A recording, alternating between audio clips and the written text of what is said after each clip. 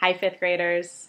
Today we're going to go on a virtual tour of the City of Bellingham's water treatment plant, which is where our drinking water gets filtered, and also the wastewater treatment plant, which is where the water that we use after it's gone down our indoor drains goes and gets cleaned before it's discharged into Bellingham Bay. Let's begin with the water treatment plant, which is located near Whatcom Falls Park. The City of Bellingham gets its drinking water from Lake Whatcom. Lake Whatcom is recharged from precipitation, such as rain and snow, falling on the land within the watershed. The city has access to a diversion dam that can serve to help supplement the city's water supply. The diversion dam connects the middle fork of the Nooksack River to Lake Whatcom via a pipe that runs under a mountain. The city, along with partners, is in the process of upgrading the diversion dam structure to allow for a more sustained use of this resource. Water goes from Lake Whatcom to Whatcom Falls Park to the screen house, where it passes through a screen and removes really large chunks such as leaves, fish, and maybe even some litter. Then the water goes to the water treatment plant located near Whatcom Falls Park. The first stop for the water is the rapid mixing basin. Here, alum and polymer are added to the lake water. Alum acts like a magnet for dirt and algae, and the polymer is like a glue holding it all together.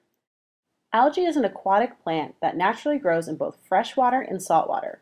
Just like plants on land, algae photosynthesizes. In the summer months, there's more algae in Lake Whatcom than in the winter months. The water flows into the dissolved air flotation basin, where millions of bubbles float the dirt and algae to the surface. That dirt and algae gets skimmed off of the top and goes to the wastewater treatment plant in Fairhaven. The water is then pumped to the filter gallery, where there are 6 filters that have the same function. Each of the 6 pools has a layer of anthracite coal and a layer of sand. The mixed media traps organic impurities or objects floating in the water. Gravity pulls the water through the 2 layers and out the bottom of the pools. Operators monitor the flow of water and turbidity, or cloudiness of the water, to determine if the mixed media filters need to be cleaned or backwashed. When the filters are backwashed, the filter pool is drained, and then water is sprayed from the bottom upwards, floating all of the organic matter that was trapped in the filter. The dirty water is sent to the wastewater treatment plant in Fairhaven to be cleaned. Water from the lake is slightly acidic, so soda ash is added to raise the pH, or acidity, to protect the pipes. The final step of filtering our drinking water is to add a disinfectant. We use chlorine. If this were a tour in person, when you walked into the water treatment plant, you would notice it smells like a pool. That's the chlorine. We disinfect the water to make sure no living thing remains, such as bacteria or viruses, which could make you sick. At the City of Bellingham's water treatment plant, we create chlorine on site. We start with saltwater brine and pump that saltwater into an electrolysis generator, which zaps the saltwater with electricity. The electricity rips apart the molecules of saltwater into 2 different things, liquid chlorine and hydrogen gas. That liquid chlorine is added to the drinking water to kill anything remaining. Chlorine has to stay in contact for 24 hours with the water before it is distributed into the city, where it comes out of faucets, showers, sprinklers, and fills toilets. This whole process is monitored and controlled by our water treatment plant operators 24 hours a day, 7 days a week. That's quite a few steps to filter the water from Lake Whatcom before you can fill up your next glass. That's some great tasting water. The City of Bellingham has won a few awards, including Best Tasting Water in the Pacific Northwest in 2006 and 2016.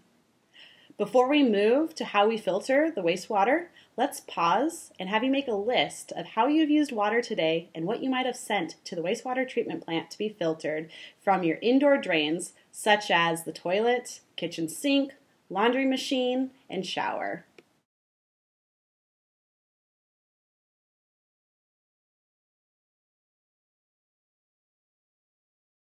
Next, check out the video on how the City of Bellingham treats the wastewater at the Post Point Wastewater Treatment Plant located in Fairhaven. Do you know what actually happens to the water you use indoors after it goes down the drain? It goes on a journey of collection and treatment in order to protect public health and protect the water quality of our creeks, lakes, and Bellingham Bay. After people use water for cleaning, cooking, and manufacturing, that dirty water goes down indoor drains. Wastewater collected from all over Bellingham flows through pipes and pumps to the Post Point Resource Recovery Plant in Fairhaven. This is where we clean the wastewater before discharging it into Bellingham Bay. The main process of cleaning our wastewater includes screening, settling, flotation, skimming, clumping, and disinfection. Let's take that step by step. First, we go through preliminary treatment. This step involves removing the biggest material. Here, there is also a receiving station for residential septic tank sludge, which is the solid stuff from septic tanks. We then add air and chlorine to the water, which helps reduce odor and control bacteria. It then flows through screening bars, where more large debris is removed and sent to a landfill. The water enters the grit chamber, where it slows down to let sand and other heavy particles settle out. The water continues on with the treatment process while the grit is dried out and also sent to a landfill. The next step on our journey is primary treatment, where the wastewater flows into a large primary clarifier, also known as a settling tank. Suspended solids, or sludge, sinks to the bottom while oil and grease rise to the surface. A large mechanism arm makes its way around the clarifier, where it skims off the scum and sucks up the sludge to be sent to solids handling for incineration. We then move on to secondary treatment, where the wastewater flows into large enclosed aeration basins. We take something called activated sludge, which is aerated sewage containing microorganisms, and add that with wastewater and oxygen bubbles to let microorganisms trap and remove contaminants. The water moves into large clarifiers where the organisms settle to the bottom. Some are removed and incinerated, and other organisms are returned to the aeration basin to go through the process once more. At this point, 95% of the organic waste and solids have been fully removed. We move on to disinfection, where wastewater spends about an hour or two in the chlorine contact chamber, where chlorine is added to kill any remaining disease-causing organisms. Sodium bisulfate is then added to react with the chlorine and create salt, preparing the water to enter the saltwater in the bay. Laboratory personnel continually monitor the treatment process to ensure that water released into the bay is safe for the environment and human health. Staff collect samples throughout the process and test it to make sure the plant is running at optimum efficiency. Following treatment, the water travels about a quarter of a mile into the bay. As you can tell, cleaning wastewater is a highly technical process that takes a lot of time, expertise, specialized equipment, and maintenance. You have a role too. Please properly dispose of medications, chemicals, grease, fats, and oils. To learn more about where to dispose of chemicals and medicine properly, call the Whatcom County Health Department or visit whatcommedreturn.org. Remember to only flush the 4 P's down the drain: poop, pee, puke, and toilet paper.